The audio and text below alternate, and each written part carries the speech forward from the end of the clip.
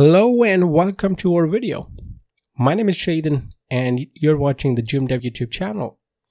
In this video, we'll talk about the layout manager in JD Builder. Now, before I go on with the rest of the video, I want to point out that someone emailed today and said that in some of the videos we have been going too fast. I probably made like 80% of the videos on this channel. So I'm going to make sure we don't go too fast, but at the same time, we don't go too slow either. So I'm going to try to keep a steady pace to make sure it's comfortable with everyone. With that in mind, let's look at the layout manager. Now, within a first glance, it can be a little confusing, the way it works and what controls you have and what you can and cannot do. And there's a simple hierarchy that is followed.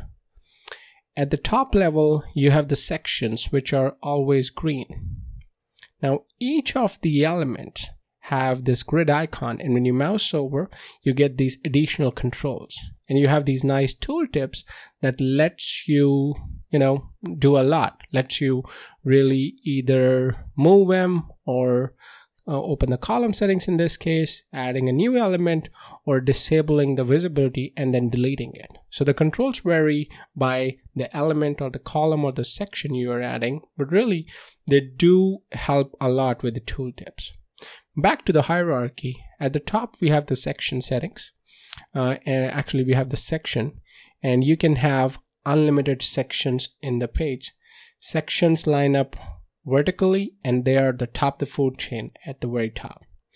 Inside the section, you have rows where the controls are on the right towards the page. You can have unlimited rows within a section, and you can have unlimited rows within the section, and they also line up vertically. In each row, you have columns, which are these purple icons. And the way these columns work is that you can have 12 columns, I think, but the total of it must be 12. So the width, this is based on a simple grid system where the total of whatever you're trying to do is 12. Must be 12. So you can see you have 12, which is a full width column. You can have 6 and 6, which is a 50-50 column. You can have 9 and 3, which is more of a 70-30 ratio, and all of that. Inside columns, you have elements.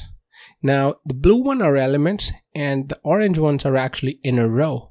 So to achieve some complex layouts, inside a column, instead of directly adding elements, you can add an inner row and then add elements inside. And that's as far as I will go, because there's a lot to it. And if you start going to the settings of this will get a lot confusing.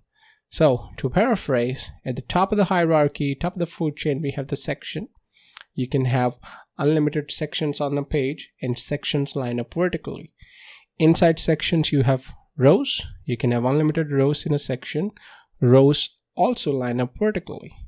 Inside rows, you have columns, which however line up horizontally, left to right. And you can probably have 2 columns or 3 columns or 4 columns, but the total of this must be 12. And when I say total, I mean the width total. You can read more about this probably, on the grid system. Bootstrap and every other popular grid system is actually based on this. Inside columns, you have elements, which can be an inner row, which is an element, or you can have heading or any other kind of elements. And you have settings on each of these levels. Just click the gear icon and you'll be able to get the settings and really just see what's going on and what's not going on. And that's it. I hope this explains how the layout manager works.